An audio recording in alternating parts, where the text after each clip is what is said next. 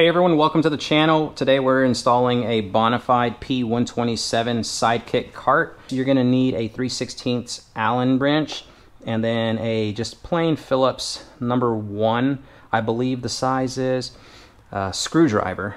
And so what they started off doing first was in taking this center bar and installing these two red sleeves.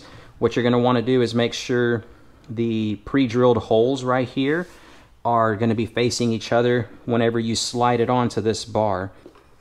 And then you're going to want to back it off about an inch, which is right there.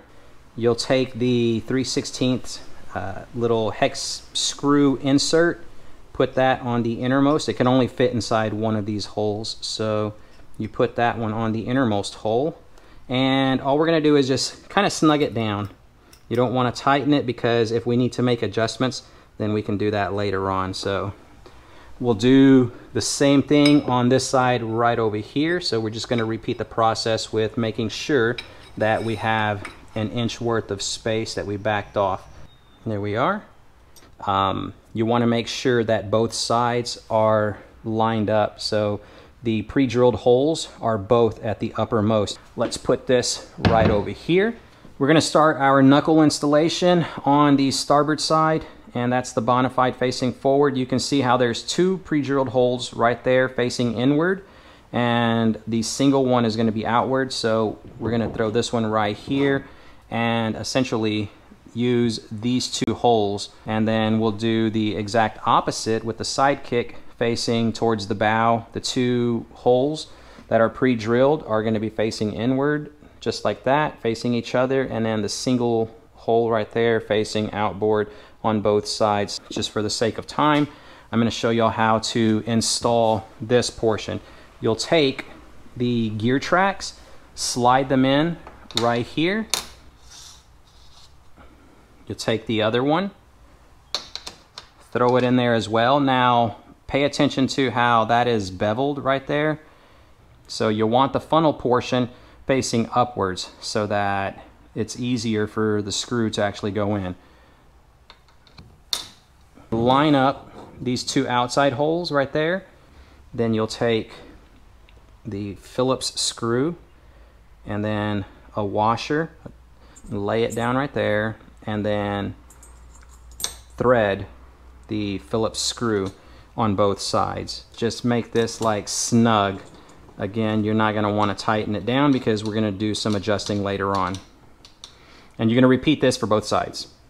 Now that we have both of these knuckles installed, we're going to take and place the center piece inside them. So we'll slide this one forward right there. Push this one backwards. Take the red piece. Again, you want to make sure that this is facing straight up so that it can line up with the holes right there. So we'll slide that in. Move this a little bit forward. Raise it up.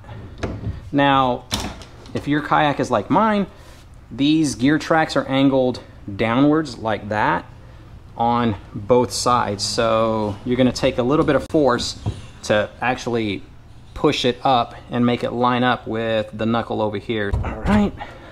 Woo! Took a little bit of force right there. Next step is to get all of this hardware out of the way. So I'm going to take these locking pins and actually place them on the hole right here. So you'll take the screw, the lock washer, and then the actual flat washer piece attached to the cable on the locking pin. Right now we're just going to finger tighten it. I just want to get that out of the way.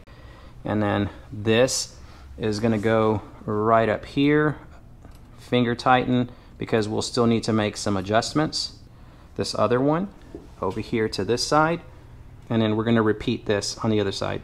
It's time to mount these legs. We're going to do the starboard side first. There is a correct way to do this. One leg will not go on the opposite side after taking a look at it.